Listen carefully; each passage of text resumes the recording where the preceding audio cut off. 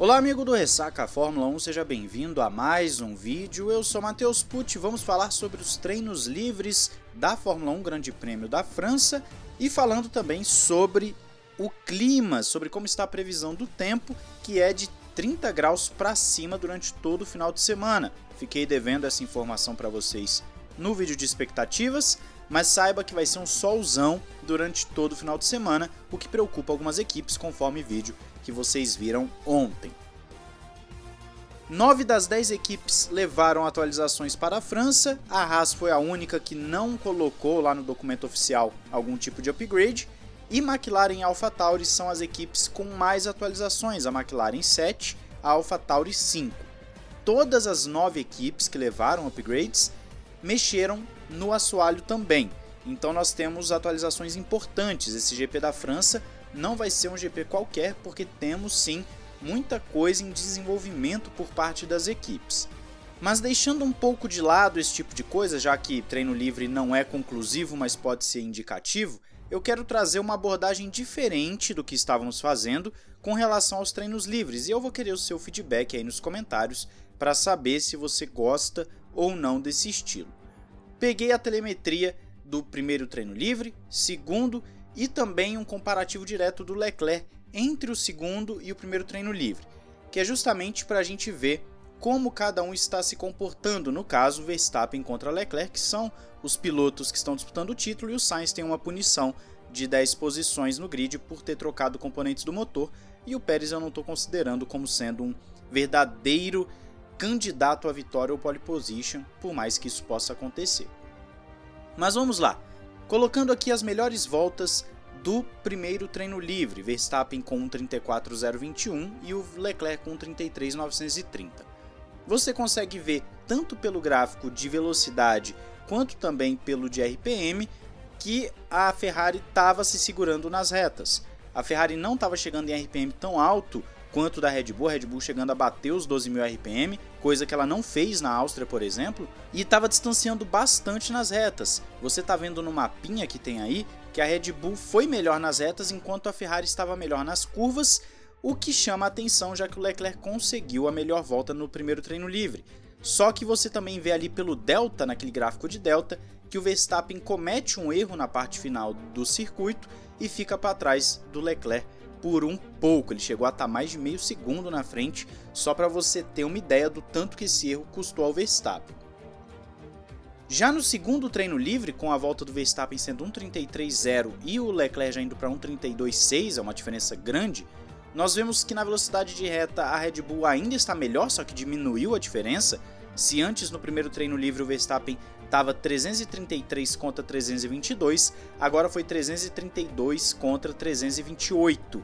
O Leclerc utilizou um modo de motor mais potente e também conseguiu uma volta mais rápida. Dessa vez você vê que o Verstappen perde muito novamente no último setor, mas não necessariamente por conta de erro. O Verstappen se manteve durante toda a volta indo e voltando nesse gap, nesse delta entre os dois, e já foi algo mais representativo do que podemos esperar na corrida, apesar da Ferrari ainda ter mantido um RPM um pouquinho mais conservador do que o da Red Bull, como você também confere no gráfico, mas é mais representativo, é algo mais próximo daquilo que a gente espera para o quali e para a corrida.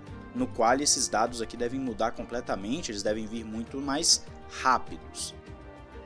Já num comparativo do Leclerc com a sua melhor volta do TL1 contra a melhor volta do TL2, nós vemos a diferença brutal de velocidade, a diferença do RPM, e você vê que a constante do Leclerc durante toda a volta do segundo treino livre foi melhor do que do primeiro treino livre, ficando quase 1.5 à frente, coisa de 1.2 de diferença.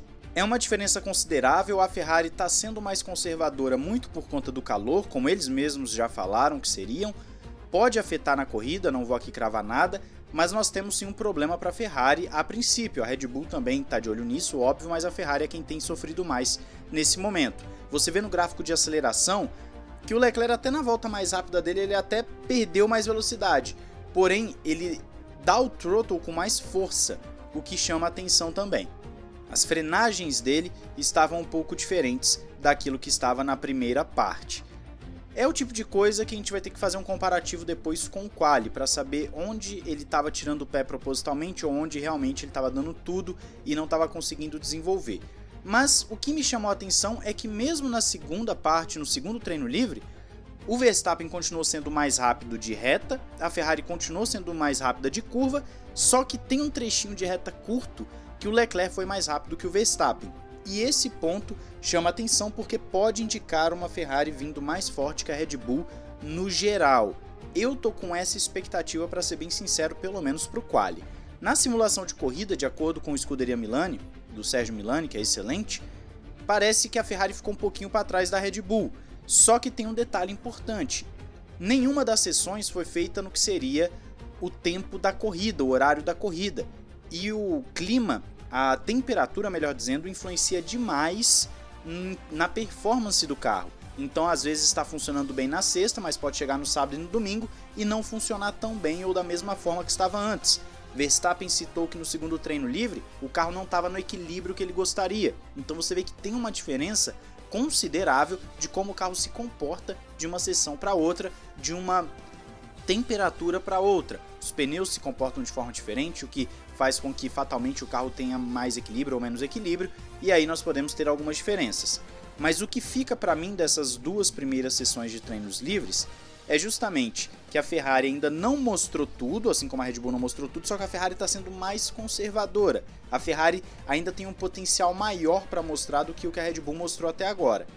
Vamos ver se essa simulação de corrida que nós tivemos nas sessões vão acabar se cumprindo, se essas simulações vão ser a realidade da corrida ou não. O importante agora é que ainda tem um terceiro treino livre, ainda tem um quali para a gente ver quem vai estar mais rápido em ritmo puro, provavelmente a Ferrari, e aí depois teremos a corrida, que é onde vai ser um teste de velocidade e resistência para ambas as equipes. Mais uma vez falando que o Sainz perde 10 posições no grid, o que vai ser uma corrida de recuperação para ele, mas Paul Ricard tem a segunda maior média de ultrapassagens do calendário, ficando atrás de Interlagos, o que deve facilitar para o Sainz ter uma corrida de recuperação, e a gente não sabe o quão mais potente é esse motor do Sainz. Se tudo der certo, Leclerc vai sim utilizar esse motor nas próximas etapas, mas o planejamento da Ferrari é que o Leclerc utilize só ali para a Bélgica, talvez em Monza, esse motor novo. Porque é um protótipo, querendo ou não, né? Se o planejamento é para o segundo semestre, você colocar agora significa que existe um risco. Seria uma tragédia para o Sainz e para a Ferrari se esse motor desse pau, mas o Leclerc também não deve estar muito em paz, porque o motor pode dar pau também e acontecer algo parecido com o Sainz. Mas são coisas que a gente só vai ver na corrida. Eu quero saber a sua opinião aí nos comentários. Não esqueça de se inscrever e ativar o sininho. Os membros estavam lá conversando em tempo real. Se você virar membro, não esqueça de vincular sua conta do Discord com a do YouTube para você ter acesso aos benefícios certinhos lá. E também, dependendo do seu plano, não esqueça de entrar no F1 Fantasy. Um grande abraço, valeu e falou!